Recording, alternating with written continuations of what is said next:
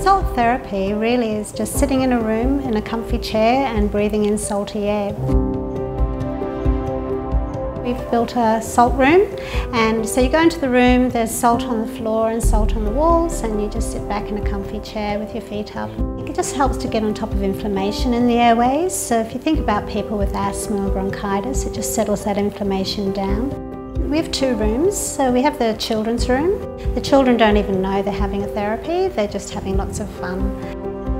Kinesiology is just a way of accessing, I guess, the body's inner wisdom, and we do that through muscle testing. And so we can actually find out what is a stress to their body and identify that. We also offer Buteyko breathing. Buteyko breathing was basically put together by Konstantin Buteyko, and he realised that people were actually over-breathing. Basically with Buteyko breathing, we're just helping you to retrain the brain to breathe properly. When people come into the clinic, they always say, oh, it's so calm in here and relaxing, and that's what we set out to achieve. We do a lot of massage here, and we can do sports, remedial, relaxation, also pregnancy massage. You're in good hands. We'll look after you. At Salt Therapy in Cube, we just want you to breathe, relax and renew.